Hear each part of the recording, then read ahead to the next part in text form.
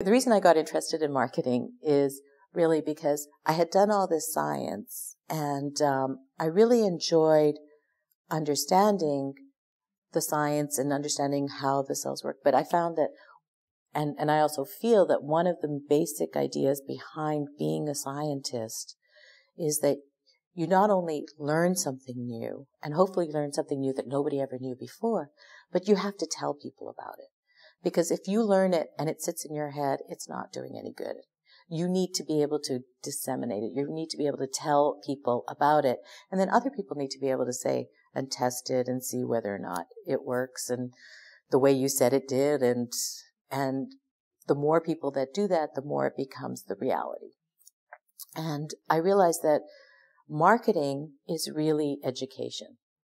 So what you're doing is you're telling someone about something. You're telling them why it's better for them.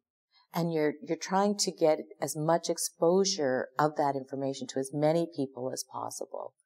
And to me, that really is marketing. Whether you're doing it in an ad saying, this is a technology we have, whether you're doing it in a seminar where you're going out and you're telling people, well, here's all the data behind what we're saying and why we're saying it.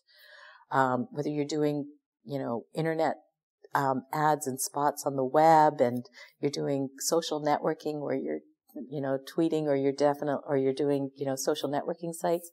All of that comes into marketing. It's basically you are telling people you have this, and you're saying, come and find out more about it.